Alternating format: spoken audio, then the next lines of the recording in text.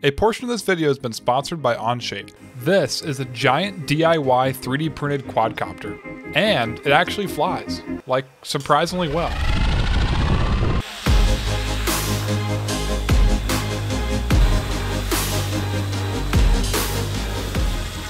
Alright, let's rewind and talk about how we got here, because it wasn't easy. Almost every part on here was made using standard home 3D printers. Even the motors are mostly 3D printed. In my last video I showed the process of building this frame, which is 100% plastic. The arms of the quadcopter were created using a generative design tool to reduce the weight without compromising the strength. They also just look sick. Using some dovetails, they attach to a main body which keeps everything rigid and houses all the electronics. Most of the big parts are done at this point, but there's still a substantial amount of wiring to do. To start, I finished winding the last couple motors and then soldered connectors to them. This was definitely my least favorite part of the project since winding each one of these motors takes several hours. And it kind of hurts your fingers a little bit. I can't emphasize enough how giant these motors are, and having 4 of them is going to be crazy. Each one weighs about 1 kilogram, so that means 65% of the quad's weight is literally just the motors. Both batteries combined weigh less than 1 motor. Each motor is controlled by an ESC, or electronic speed controller. These things control the speed of the motor based on the throttle input. But to run these big motors, a lot of power is needed. So 2 6-cell LiPo batteries are wired up in parallel to supply the roughly 2500 watts needed.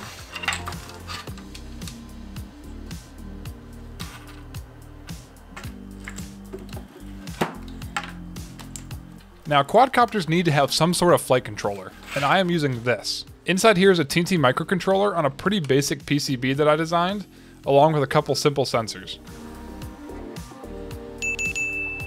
To control the quad with this, I'm using Dreamflight, which was created a couple years ago by Nick Ream. If you haven't already, you should definitely check out his channel. There's a ton of good content on there and some more in-depth explanations of how his code works. To cover up the flight controller, I printed these 2 pieces, which very satisfyingly snap together. I also printed a piece just to completely cover the electronics bay. To attach this to the body, I used a double pivot hinge because, you know, it's fancy. I have this bad habit of just adding fans to things because I think it looks cool, and this project is no exception. So on the back of the drone there's this little 40mm fan. Maybe it will help with the cooling because I'm sure the 4 16-inch props right next to it aren't going to move enough air. To finish off the electronics bay, a tray fits right into the frame and holds the flight controller.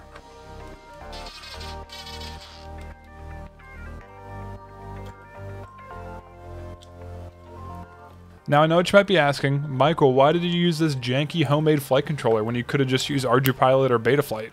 Well, frankly I was originally going to use this Maytech flight controller with ArduPilot, but I figured the DIY flight controller goes more with the spirit of this build. Did it require more time and more tuning on my end? Yes. Did I tune it wrong and crash it multiple times? Also yes. But that's how we learn, right? With the electronics finished, the motors get installed along with their respective props. Now, the attentive viewers out there might notice that I'm using 3-blade props rather than the 2-blade props I was using in the last video. This is because for quads you need props that are mirrored from each other, since 2 of the motors rotate in opposite directions from one another.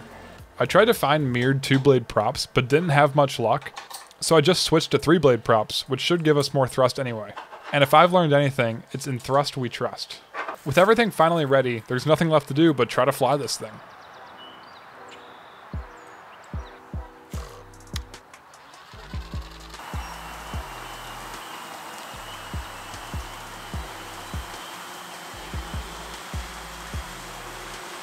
Okay, so there's some good news and some bad news. It flies, but not well.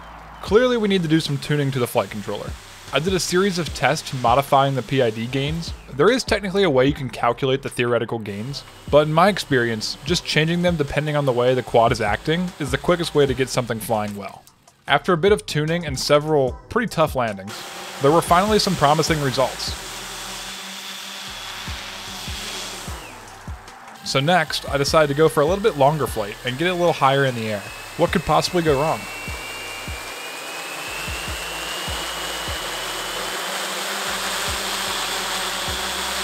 As it turns out, a lot of things can go wrong. As the quad was flying, it kept trying to drift, and I was trying to fight it, but I really didn't have enough control authority because I turned the gains down so far. This drift took it directly towards a tree and I could just barely see it, and then I heard this sound. I'm not gonna lie, hearing that crash was pretty painful.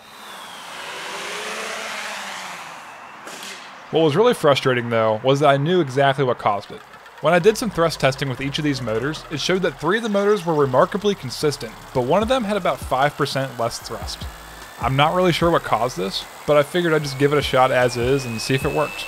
The motor with less thrust is motor number 2, which is in the exact direction that this thing was drifting. So a little upset with myself for not fixing this problem before test flying, I collected the pieces of the drones and got back to work. Alright, damage assessment time. Now, using my extreme engineering intuition, I think this is the part that failed. You can tell because most of it is now missing. I think the reason it broke here is because when the quad hit the ground, the momentum of the motor must be stopped by a force traveling through this dovetail. I actually did some testing for these type of forces in my last video, but during that testing, the arm piece of the dovetail is what broke. This time, the main body piece is what broke, and I think this is because I used this matte PLA to print it. This stuff looks good, but isn't very strong, so I picked up some PLA Plus to reprint it. One thing I also noticed is that this retaining piece here is completely broken. Look at that, the propeller can just spin freely now. For reference, on the other motors, you can see that that's the piece that holds the prop in place. I guess I need to print with more wall perimeters or something next time. Oh, and this thing also came off. I guess hot glue wasn't enough. Who would have guessed? So to fix everything, I reprinted all the broken parts. The new design for the tray that holds the flight controller now includes a few holes. This will allow me to use some threaded inserts and bolts to hold everything more securely. Also, big shout out to Stefan over at CNC Kitchen for selling some really nice threaded inserts. The pieces that hold the propeller also needed to be replaced, which was really easy. All I needed was a 10mm wrench, which was of course missing, and then remove the nut holding everything together and replace the printed pieces. Once everything is back together, we are ready to go do another test flight. This time, I went to my local RC field, so I had a little more space to fly.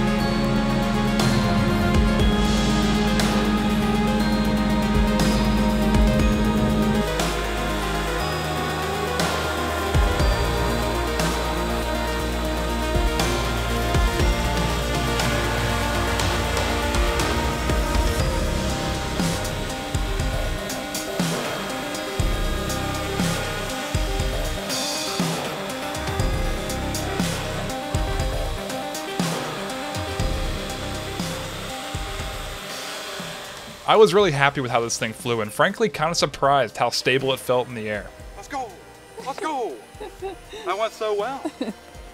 To fix the weak motor problem, I ended up scaling that motor's throttle command slightly and also increasing the integral gain in the controller. I'm really excited to fly this more, but I think I need to get some bigger batteries first because I only got about 2 minutes of flight time. Let me know in the comments what you think I should do next with this. Maybe FPV or 3D printed propellers? I don't know.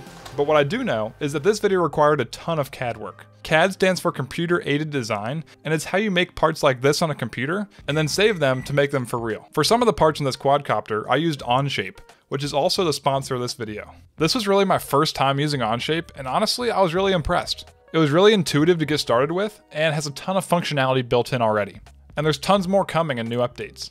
It's entirely cloud-based, so designs and changes are auto-saved, and you can access them from anywhere. This is handy because you can grab measurements from your phone or just reference it when you need it. On past projects, I've noticed that CAD can be very hard to collaborate with others on. Onshape does a really good job of fixing this by tracking changes sort of like GitHub, and the cloud-based nature means that there's no giant files to share. Whether you're an engineer already or someone that's just getting started with CAD, it's definitely a very valuable tool at your disposal. The best part is you can use it for free. Go to the link in the description and check it out so you can use it in your next project. As always, thank you so much for watching. Let me know if you have any ideas for what I could do with this drone in the future, and I'll catch you in the next one.